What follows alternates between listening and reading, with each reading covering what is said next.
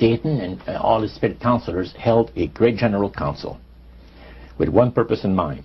It was to prepare for the great industrial age that was soon to break upon the world.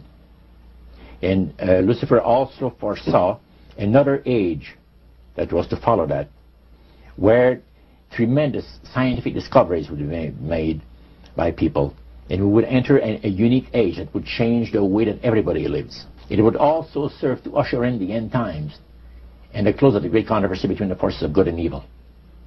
And the priest said that Lucifer had been studying the Bible, and he found in Daniel 12:4, where we are told about the time of the end, many shall run to and fro, knowledge shall be increased. He understood it to be that we're getting to that point.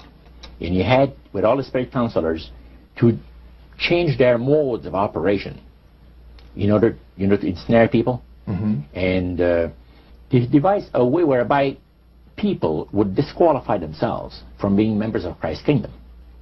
And he was just very candid about this. Oh, yeah. Telling you and the rest of the group, 60 or 70 people there, the plans that close to 100 people. Lucifer had revealed to him. And by the time the council came to a close, they had three major policies that were going to be followed. First, they were to see to it that humans would be made to believe that Satan and his angels do not really exist. Because up to that time, you could walk down a street of Paris and you would have signs that would say, well, you have a soothsayer or, or a fortune teller of some type, and if you want to put a curse on someone, you could go and see this other old lady over there, the old witch. That's the way it goes. But now it had to change. Lucifer says we have to make sure that people, humans, get to believe that Satan and his angels do not really exist. Roger, that's interesting, because a recent research study report that I read indicated that in a national survey, I believe it's over 75% of people do not really believe in a real tangible devil. But there is one. Oh, yeah. Now, the next thing, the three-parts policy that they had adopted there, the second one was to find a way of being able to get total control of people's minds. And that would be done by taking hypnotism out of the realm of the occult and introduce it as a new science for the benefit of mankind. They felt that by taking hypnotism out of the realm of the occult and introducing it as a new science for the benefit of mankind, they could then use people of great renown, educators, people of capacity. Now this would be a way of dechristianizing the Western world through the avenue of mysticism.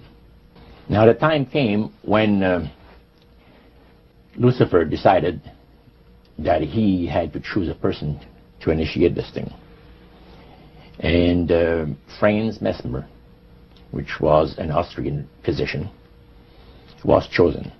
Because the priest told you all of this? Oh yeah, okay. Because he was most capable. Mesmer originated a theory called animal magnetism, later on named mesmerism.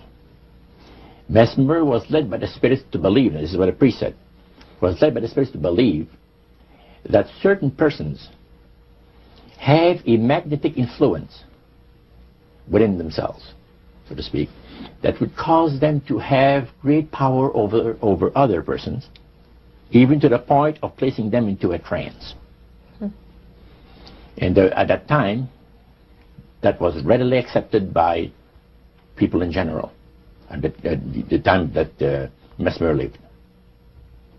So people realized, that some people got the capacity to put you into a trance.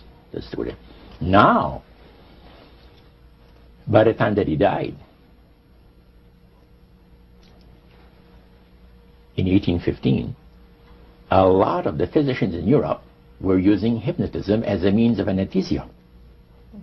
Now, hypnotism is the same as mesmerism? That's right. Okay. So mesmerism that's been developed to a higher degree of refinement.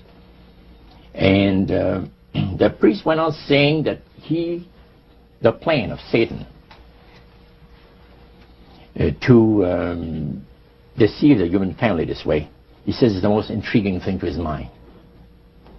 And he went on saying how it was going to be brought about.